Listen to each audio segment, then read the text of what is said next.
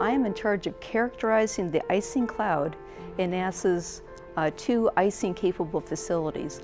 One is the Icing Research Tunnel, where we study supercooled liquid hitting airframes, and the other one is the Propulsion Systems Lab, where we study ice crystals going into an engine at altitude. One of the things I really enjoy about my job is getting to work with all the brilliant minds. These are really complex problems that we're trying to solve, so we need lots of bright people from lots of different disciplines.